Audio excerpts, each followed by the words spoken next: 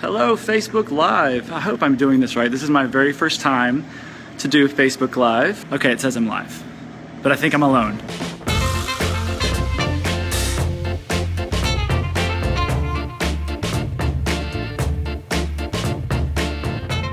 I'm home in Atlanta, Georgia. As you can see behind me, some fun chocolate sculptures. So you guys had a lot of questions on the Man About Cake YouTube page. And so I thank you for the hearts. And so I just wanted to address some of those. I'm here with our marketing manager, Jamie Heck. I'm actually working on a rose right now, chocolate rose here. This is actually going to be in one of the upcoming episodes on Man About Cake.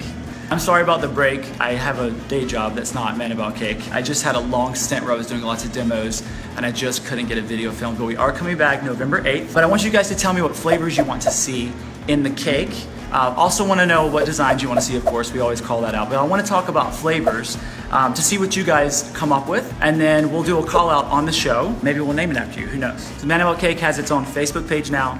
And then we have our own YouTube channel. We're starting back episodes November 8th. So go subscribe to the channel so you can get all of the new episodes. You guys had a lot of questions about my cake mix, and I know that it doesn't have eggs, and there's a story behind it. So I have a friend who's vegan, and her boyfriend a couple years ago asked me to make a cake for her, and I did not have a cake that was vegan. So her mom lent me the recipe that she used for her growing up. I tweaked it a little bit, took out some things, sort of changed it, and it ended up being a really delicious cake. So it's just the one I've always used. I never really tell anybody it's vegan, but a lot of people do get the recipe and go, there's no eggs. Yes, there's no eggs, it will work. I know it's strange, but it is very good. It's delicious, it's very dense, and it's very good for wedding cakes. You got a question? I got Josh that's asking any projects that involve models. Models? No, modeling chocolate, but not models. I'm the model. Is this modeling chocolate? So this is modeling yes. chocolate, and I'm going to be making one of the episodes coming up. We're planning for right now is, see that? All the layers. It's actually very, very easy to use, but we're going to be making some modeling chocolate roses in dark milk and white. A lot of things that I do on the show, we come up with the ideas, and then I have to sort of streamline how I'm going to show it to you, so I have to practice a lot. My favorite buttercream cheese is Swiss meringue because I like the mouthfeel, especially ones that have all butter. That's good to fill your cake layers with. When it comes to stable buttercream, a lot of times, especially in the summer, I live in Atlanta, Georgia, so the outside of the cake, if you ice it in Swiss meringue buttercream, it's going to get wonky on you because it's so humid and hot here. So what I'll do is take some of the butter out of the recipe that you guys have on the YouTube channel, and I'll add in shortening. I know that seems gross, but for the summer you kind of have to do it, and I just do it on the outside layer. Another good trick is to use ganache. So you can use a white chocolate ganache on white buttercream, or you can use a chocolate ganache on a chocolate buttercream cake. You just have to talk to your client about it, make sure there's no allergies, and just say, I just put the white chocolate ganache on the outside just so it seals everything in. And if they're okay with it, then you can go forward with it. So you're international, just so you know. You have someone from London, we have London? Switzerland. What time is it there? Canada. Go to bed. Lots of people. Okay, so question from Emma. Hi, Emma. What is your advice for the best way to pipe roses? The best way to pipe roses. So what I was just saying about the buttercream, when you're piping buttercream roses, you want a stiffer buttercream, like an American buttercream. So fill the cake and ice the cake with your delicious Swiss meringue buttercream or Italian buttercream, and then just do your decorations in sort of the thicker stuff that we think is kind of gross, but it'll just be for the decorations. I know that sounds weird, but with the Swiss meringue buttercream, as you're piping, you're heating it up in your hands, and then it's gonna just be a mess. So you need a stiffer buttercream for roses or any flowers that you're piping. Allison has a question. That Yes. is, what is Hi, your Allison. favorite flavor of cake and filling? My favorite flavor of cake, I actually make a cake which I'm gonna show you guys probably early next year on the show, and it's a chocolate carrot cake. So it has a little bit of like cinnamon and nutmeg, it has actual melted chocolate in it, it's very thick and delicious, and it has a really, really good sort of like Mexican chocolate feel to it. I actually sometimes will add a little bit of spice to it too, like a little cayenne pepper, and I'm kind of like I don't love super sweet, so carrot cake is really kind of my thing because it has a little bit of savory to it. But always with cream cheese frosting because I'm from the South. We love some cream cheese frosting. Peggy is asking, Hi, Peggy. Do you make the modeling chocolate? I do make the modeling chocolate, and on the Man About Cake YouTube channel, there is a recipe for modeling chocolate. On the episode that's coming up, I'm gonna have a recipe for white chocolate modeling chocolate as well, because it's made a little bit differently. So you guys will have those recipes soon. Jill is asking, will you be doing any orchids? Orchids, hey, that's a good suggestion. I do make orchids. So yeah, we'll put it in the bank. I'll make an orchid. I got no problem with that. Yes, I use a lot of gum paste. Actually, the first episode that we did, the floral wreath, all those flowers are made out of gum paste, and we have an episode coming up where I'm going to be making a square tiered wedding cake, and it will have some flowers on it. I call them, they're not real flowers, I call them fashion flowers. Tara is asking, do you like to use cake syrup? She's in New Zealand. Yeah, so I do like to use cake syrup. The cake that I make is actually very dense, and it's very moist. So I don't normally just throw syrup on there, which is just sugar and water, because it's already so moist, and it's kind of hard to get it in there anyways. But I do, if I want to add some flavor to the cake, then I definitely will put like you guys probably saw in the buttercream flour cake show episode that I put some champagne syrup in.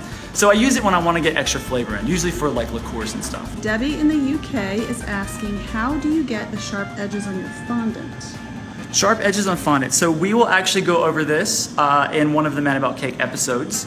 I love sharp edges on fondants, but I don't always do them. A lot of times I like for the cake to kind of look like a cake and not like a dummy cake, I guess.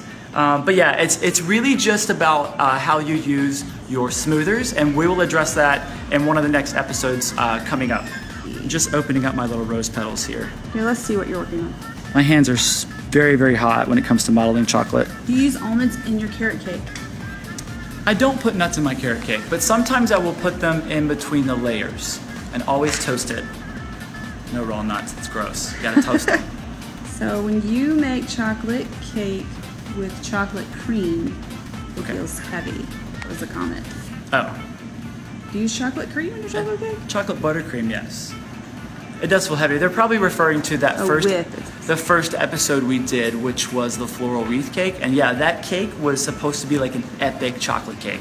So I did chocolate ganache, chocolate buttercream, chocolate cake, and then I covered the outside in chocolate, or in modeling chocolate. And the reason, and then we covered the whole thing in chocolate, but it was because I wanted it to be like the most epic chocolate cake ever. And yes, it was super heavy and delicious. So this is very easy, and I'm gonna show you guys this on an episode, like I said, coming up, but I actually just use a plastic bag that I cut open, and then we make petals by smushing the modeling chocolate down, and then we thin one edge. So I'm just keeping this side sort of thick, and then I'm thinning this part. And I'll add another one here. This feels like the MacGyver way of making petals. It is. No tools necessary. You use the instruments that God gave you. That's your hands. So I'm just pulling it with my hand because it's got a little bit of the cocoa butter on it from the modeling chocolate. And then because it's already kind of warm and sticky, you don't have to use anything to stick it to. So when it comes to putting it on the rose, it's already kind of sticky. See it sticking to my fingers, then I just clip it on the bottom here. We'll put one more. Can you color with luster powder the modeling chocolate roses? Luster, you could brush it on the outside of here with a paintbrush, but I wouldn't mix it in to the modeling chocolate. What is the room temperature ideal for cake modeling? Room temperature for any cake design is as cold as you possibly can get it, is what I say. And I only say that because I'm very hot-natured. Here, I'll make one more petal to put on. Can you give them some insight on the base, how you made the base of your rose? Yeah, so I'll show you. I'll take this off. To build the rose up, I just made a small cone.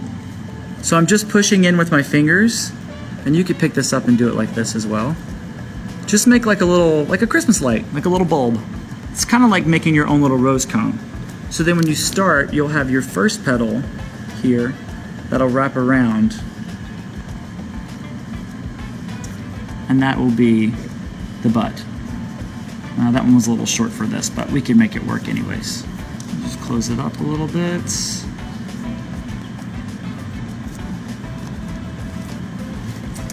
What would you recommend to paint fondant? To paint on fondant.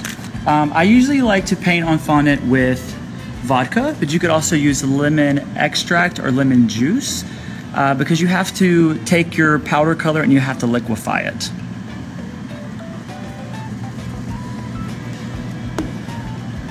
Finished rose. She's beautiful. So I'm gonna show you guys this on an upcoming episode of Man About Cake. But you guys can go to Facebook /Man About Cake Show. That's our Facebook page. And we'll post some more videos on there. I'm gonna do some more of these Facebook Lives coming up so you guys can ask questions, but continue to ask questions on the channel. Don't forget about the flavor contest that we're having. Let me know what flavors you wanna see. We'll give you a shout out on the show. Maybe we'll even name a flavor after you. But thank you guys for joining me. Don't forget we'll be back November 8th for new episodes of Man About Cake. Bye.